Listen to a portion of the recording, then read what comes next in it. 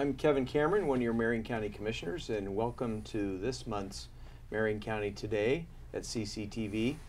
Today, September is actually National Emergency Preparedness Month, and we're going to be spending this session talking about emergency preparedness. And with me today, I have our emergency manager for Marion County, Ed Flick. Ed, welcome to the program. Well, thank you, Commissioner. Thanks for putting a spotlight on this topic for us. It's really important, and I know you've been here. Why don't you just tell us a little bit about yourself? I think you've been here about, what, a year and a half, a little over a year and a half? It's about 2 years now. Yeah. My wife and I both graduated from Western Oregon years ago, and I went in the Army. And at the conclusion of my active duty career, we decided we wanted to come back home and retire. So I found that emergency management related strongly to what I'd done in the Army, and I'm happy to serve now as your emergency manager. Well, thank you for your service to the United States as well as your service here in Marion County. We really appreciate it. Thank you, sir. So September being National Preparedness Month, or Emergency Preparedness Month, why don't you tell us a little bit about the overall emergency preparedness program at Marion County and some of the things that you are involved with? Well, Commissioner, emergency management, I think, is becoming increasingly relevant. We only have to look at the headlines this past week with the flooding in Louisiana and the earthquake today in Italy, the unfortunate rise of active shooting incidents in our community. So there's several threats and hazards out there, and the purpose of our program is to better understand those threats and hazards and how they can affect our communities, and then do everything we possibly can do to either prevent them or to mitigate the effects should they take place. So I was preparing a little bit to ask you some of these thoughts, and I wrote down some of the different disasters or hazards that people would potentially come across, and some of them we don't even think about in our day-to-day lives. That's Maybe right. we can share a little bit about some of those different hazards that we look at. The drought situation, for example. Certainly. We actually, the start of our process is to catalog all of the threats and hazards that we see. And we categorize those into natural disasters, and you mentioned drought in particular is one that's touched our county. Earthquakes, floods, winter storms. We also think of technological hazards, and the best example of that would be transportation incidents, like the recent rail incident in the Gorge. And then there's also things that are human caused, unfortunately, and that's cyber is an example. There's really no shortage of threats and hazards, but there's only so much energy and time that we as a community can spend to prepare for any one hazard. So we started last year and got together a great bunch of stakeholders and made sure we understood how those threats and hazards affected the communities that we live in. And then from the priorities we heard, both from the ordinary citizens, from the business community, the faith community, our public safety partners, we made a list and prioritized it. And we've been working now really hard. Of course, the one we always have to be concerned with in Marion County is flooding. And so we're working hard on flood mitigation. But also the other side of that coin is drought. And we see the early impacts of low water in the Detroit Lake now. So we're working on drought as well. We just got done spending a lot of time working on the Cascadia subduction zone earthquake. That's the one hazard that probably represents the most catastrophic hazard to us in our community. Sure. But we're also working now to better understand how hazardous materials flow through the county, and we're going to be presenting some of those findings this month, and then working again on how we would respond to a violent intruder attack. So people watching, what are some of the ways that if somebody's watching, they said, hey, I want to be educated more, I want to get involved, help other people educated. I know at National Neighborhood Night Out in our neighborhood, a lady came as I think a CERT Yeah. training. Can you share with the people ways they could get involved and make a difference, besides even being prepared at home? Well, there's there's a lot of opportunity right now, and really a wellspring of projects that are community-based that people can get involved in. And later in the program, we're gonna explore some of those. But the start point, the home base is the emergency management website, where we have all of these opportunities identified. We're working right now on community-based planning in all of those hazards that I mentioned. And we really want to make sure that we get as much involvement as possible. In emergency management, we like to say, if you're doing it alone, you're doing it wrong. Sure. So what would be your role as emergency manager of Marion County? What would Marion County's role be in the event of a potential disaster that would happen? What would your role? Of course. So we work as hard as we can to mitigate and make the likelihood of events less probable. Sure. But in the event something does happen, the emergency management program would stand up what's called the Emergency Operations Center. And what that center does is provide a place where the various public and private agencies and organizations can come together and synchronize response, right, to do the most good for the most people. And it provides a place where the commissioners, who would provide the leadership and direction, can get situational awareness and can give policy level decisions. But really it's about synchronization and cooperation. No one organization can do it by itself. Yeah, it would take everybody working together and practice. I got to observe one of the drills that you had out there for, was that 3 days or 4 days? We were going for 4 days, and that was a great example of starting small, like we know we will in an earthquake. Yeah. We brought together 35 agencies that worked on mass care and housing and shelter on the second day, and then we had 93 people from 13 different organizations. Speaking of earthquakes, I kind of feel one right now. No, I think you have something to share with us. I do. Your go bag that you carry with you. You maybe want to share with the people what you have in that go bag. You can just throw it up here if you want. The idea is you need to have 2 weeks of supplies at home, but you also need to think about how you're going to get home. So my bag's a little different because I need to be prepared to do my job from where I'm at. But there's some things that are common. You may need to sit down though. So oh, they got you, I guess. Okay. There, I can do this sitting down. The eye protection and first aid, shelter. This is just a Mylar blanket. Food and water. It's impractical to carry around a lot of water, so I carry a filtering device and a container that I can draw water from and into. So you draw it from one of the creeks or whatever and then filter it? And most months there's a lot of water around, and you can do that. It's always good to have a knife, and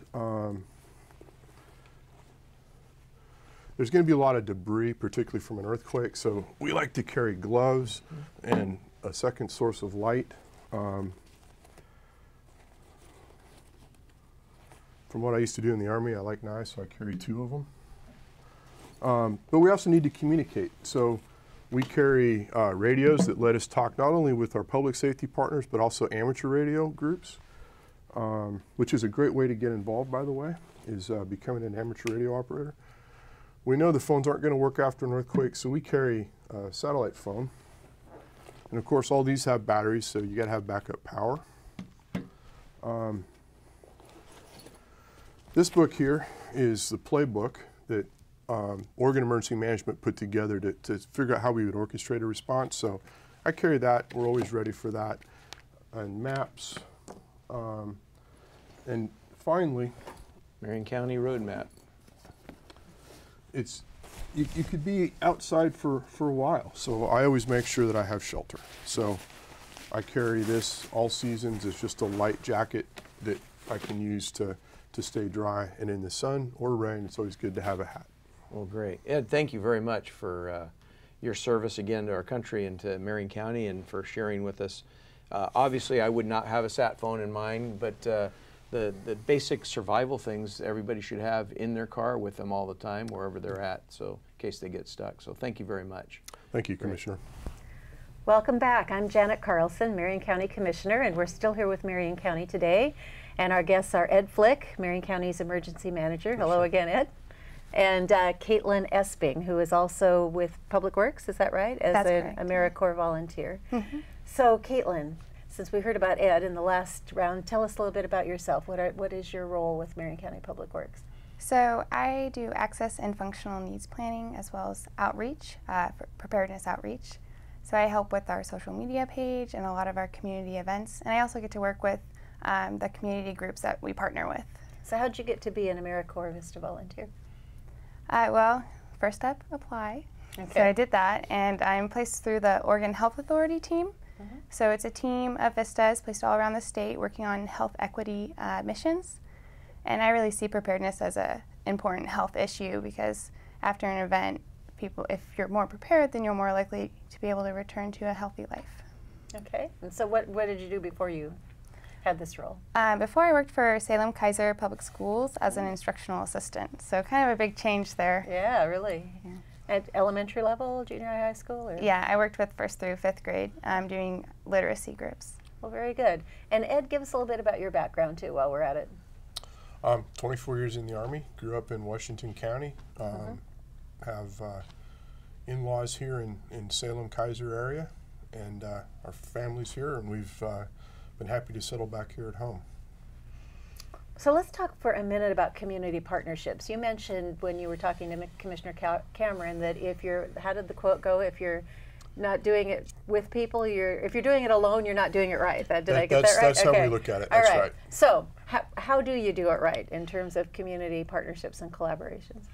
We think doing it right is finding those individuals and organizations in our community that are already doing good work and then helping to find ways to bring them into this effort for preparedness and response. Government plays a critical and central role, but government is not at the lead. We really have to find ways to make those things that already work in our community focus in this area. So give me an example of maybe a partner that's not government that you've reached out to, and then how that fits within the work that you're doing. Well, we're going to talk about a few, and I'll leave those for Caitlin, but a great example is Marion Food Share. So one of the challenges we're going to have following a Cascadia earthquake is the roads are just going to be disrupted. So we're not going to get a lot of help for the first 2 weeks, if any. So what we've done with Marion Food Share is find ways that we can leverage the network they already have to deliver food to the people that will need it until that external support comes. They give away and distribute 9 to 10 million pounds of food a year. They already have the relationships with the agriculture community and the wholesalers and the grocery stores. We don't need to duplicate that effort. All we need to do is bring them as a partner into our planning so that when that day comes, we have a plan to respond. And so just give an example to them. So they're out there doing that great work. They already have those relationships. You reached out to them to be a partner in the plan. How does it hook up? They'll have food, but they're going to need maybe transportation. They're going to need routes cleared. They may need coordination on the receiving end to establish a point of distribution. Those are the kind of things that working together we can achieve. No one can do it alone. Great. All right. So Caitlin, let's talk a little bit about the relationships you have on some of the projects that you're working on. So we've got the Emergency Communications Collective, Mid-Willamette, all right? Yeah. So describe what that is. So the Mid-Willamette Emergency Communications Collective is a group of public information officers, media outlets, local government like Marion, like us, as well as cities, and Polk County and hopefully soon Yamhill County as well will be involved. And the point of this effort is to make sure that we're getting factual, consistent messaging around preparedness, and specifically we've been focusing on earthquake preparedness out to people, because it can be really confusing when you see, like, do I need a 72-hour kit? Do I need a 2-week kit? What's the right answer? So just really trying to get all that so that everyone's saying the same thing and giving the same advice. Okay, so give us an example of something that you've worked on so far. Anything? Yeah, so you may have seen some stuff with hashtag Think Big. Okay. So we have the Statesman Journal has run several stories. We've done a story on KMUZ Radio.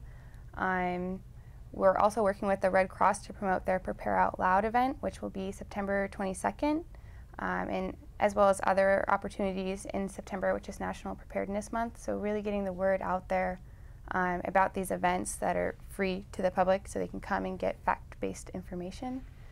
We also have been distributing the Shaky Ground publication that was made by Oregon Emergency Management. So we've set up locations and publicized where people can go to get those for free.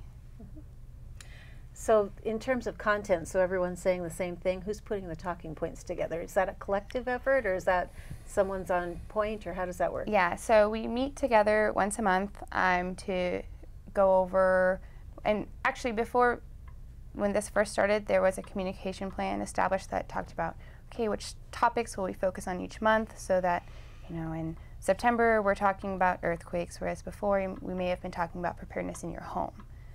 And then when we talk about that plan, evaluate how successful it's been, and continue on from there. Excellent. So then the next one is Community Organizations Active in Disaster. It looks like COAD, is that what you call it? Yep, COAD. Everything's got an acronym. Yeah, all right. So everything has tell an us about acronym. what that is. So Marion Polk COAD is our local COAD, and that's a part of a larger organization, which is VOAD, or Volunteer Organizations Active in Disaster, and that's at the state and national level.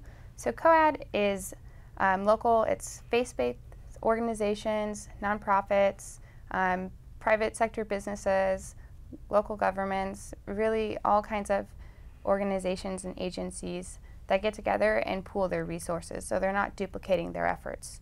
So if we have like the Red Cross, they do sheltering. They do sheltering all the time, all over the world. They're the sheltering experts. We don't need 10 people doing sheltering, you know, we need the experts doing it. So then other organizations can focus their efforts on things we might need, like donations management or volunteer management or other services that would be really necessary for a successful response and recovery. Well, great.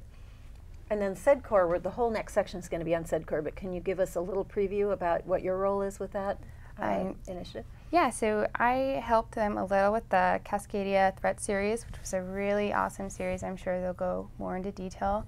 SEDCOR has been a really great partner for us to help us to reach the business community, and we will have another opportunity coming up soon. We got a grant to fund a COOP, which is Continuity of Operations Planning workshop that will be available for businesses to come and learn how to create contingency plans.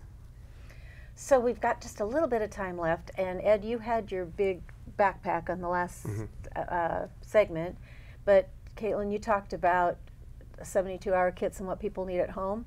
So what is maybe something that people need at home that they're not thinking of right now? If you could come up with like one thing that you could just say to people, go out and get this. And I know there have been some articles in the paper, like you said, about that. So I'm going to pull one that's actually the City of Salem Emergency Manager Roger Stevenson's favorite is to keep shoes in a bag by your bed, on your bedpost. And a lot of people wouldn't think of that, but if there's an earthquake and you're in bed and things have fallen and broken, you get out of bed, chances are you're going to injure your feet when you step on the ground. So if you have your shoes right there, you can put them on and save yourself the, you know, a minor cut on your foot. If you have to walk everywhere after that and the roads aren't passable, that's going to be a big problem. Very good. I never would have thought of having shoes in my bed. Well, thank you both for all of the work that you do. And Caitlin, it's great to have you with Marion County. Thank you so much. Thank you. Hello. I'm Sam Brentano, Marion County Commissioner. We're continuing this segment on emergency management in Marion County. Ed Flick is still with us, our emergency manager. But this segment will be a little bit more talking about the business community here in our county, in our area. And Elizabeth Peters, who represents SEDCOR, is here, and we'll get through this, but they're taking it serious. I'm so proud of them, happy with them to begin with. But let's start at the beginning, Elizabeth. would you tell about yourself? You showed up a couple years ago. It's delightful, but give us your history. Thank you, thank you. So I am SEDCOR's Marketing and Communications Manager. And my history is I have worked for trade associations over several years. So I worked for the Oregon Restaurant Association many years ago, and I worked with the Oregon Association of Nurseries not too long ago. And so two big industries for the state of Oregon, and the focus is on business, helping businesses strengthen and grow in the region. We've never talked about this before, but you must have known Commissioner Cameron before then through the restaurants, and then have a lot of relatives in the nursery business, so we'll get to that another time. Yeah. So SEDCOR got involved with emergency management, and a well-received, liked series on the earthquake. You want to just take it from there and where it went, what you learned? Well, I think where I'd like to start is where the reason why SEDCOR got involved in this whole topic. So SEDCOR is Strategic Economic Development Corporation. And so we're all about that, strengthening business in the region, helping businesses to grow, and also attracting businesses to the region. And so when we started to talk about this idea of helping businesses to prepare for emergencies, we really saw this as a critical part of something we have to do. Because with some of the threats that we have that Ed was talking about earlier, business is a lifeline in our region with all of the jobs here and the wealth that's here. And so we really saw this as a natural part of what SEDCOR has to do, and that is help businesses to prepare for any kind of disaster. And particularly, it was around the Cascadia, the threat of Cascadia. Was there anything that really came out and surprised you in that, or you said, oh, I didn't ever think of that, it's worse than I thought? Or well, there's been a lot. Yeah. It's been a huge education for me, particularly around the potential quake that we're looking at. But what I think has been interesting for me is just to see the level of detail involved in preparing for a disaster, and particularly on the business level. If you think about it, we have all of these commuters that come into the region. How many? 25,000 or something like that. And so that's a lot of commuters coming into the region. Should there be a disaster like Cascadia, chances are roads and bridges won't be passable. And so we'll have all of these people in businesses and at the state and at local government who probably can't get home. And so businesses are going to have to think about, how can I house all of these employees who are important to continuity of my business for maybe 2 weeks before they're able to get a home? And how am I going to be able to help them to get home? I think I can walk home to Sublimity in 2 weeks, don't you think? I think you can. Okay, fine.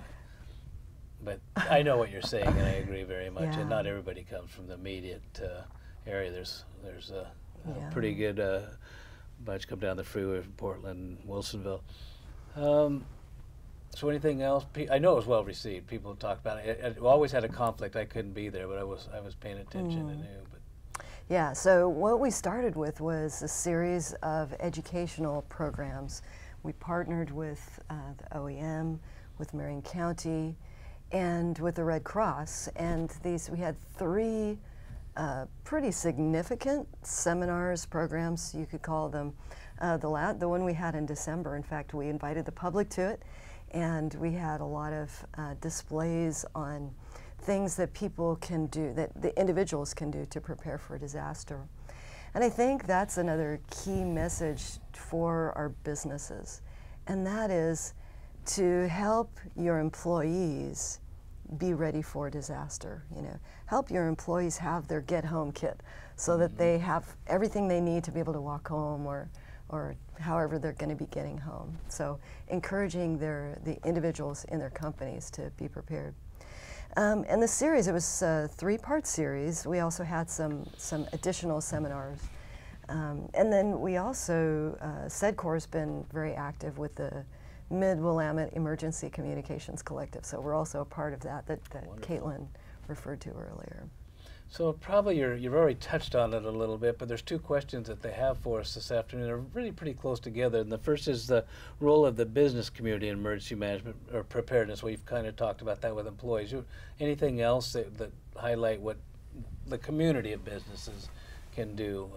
Be aware, make sure roads are built, put the pressure on bridges. Let's just get political. We need them. Anything else that comes to mind that way? Yeah, absolutely. Well, the businesses themselves need to prepare their companies. So let's say I've got a facility, should there be some damage, how can I mitigate that ahead of time, any potential risk of damage? There's also IT. What happens if I don't have my communications and IT? Is my data protected? Electrical, water, sewer, some of these infrastructure elements possibly won't be available to me. So how can a business owner be prepared for those types of outages over a pretty long period of time, potentially, with a threat as big as Cascadia? So there's getting the business ready, getting your employees ready, but then I think a super important component of this is making your services and your abilities available to emergency management. So, you know, call Ed and his team ahead of time. Get on that list if you have the ability to do things like, you know, construction, excavation, electrical, other services. I mean, it's a huge list. And I think, Ed, you could probably expound on that. But if you can think of something that your company can do to help the community get ready and get back on its feet, then be thinking about that and make your company available for that ahead of time. Yeah, you won't be able to go, there aren't hardly yellow pages anymore, but even the computer won't be available, so you need to know ahead of time where you could find those. Have you gotten pretty good response, Ed, on that, or do people know what's in need that we'd like to have a little better catalog of what's available? Absolutely. SEDCOR offered such a wonderful network of members, and at the December event, we asked businesses to find their response function, and 65 stepped forward and established contact with us, and over 30 of them have gone one step further and provided us detailed information about what they could do, where they could do it, what they would need to do it, so we can work together with the private sector to put ourselves in the business of response and recovery. We've got about a minute left, and I'm thinking of something, and Janet will say, why can't he just stay on task once? And that's true. But we've been talking this whole program, the county, the bigger scope, the community, but it just reminds me, you know, the individual such a role. You had your Go Kit, that's one thing, but you talked about all the different types of, we didn't even mention fire, which is always one of my big fears, especially right now, but individuals and their families, if we can make them think about, have a plan. It could be a car wreck, well, it's an emergency, who are you gonna call? You ought to know where you're gonna go, how to find you. Those kind of discussions on an individual basis have to happen too, so I just didn't want to leave this without that opportunity to say, yeah, there's big things going on, but the individual needs to take care of himself and his family, or hers. Well, I guess we're out of time. Where'd that go? But thank you so much, and I hope we've enlightened people about our emergency management here in Marion County.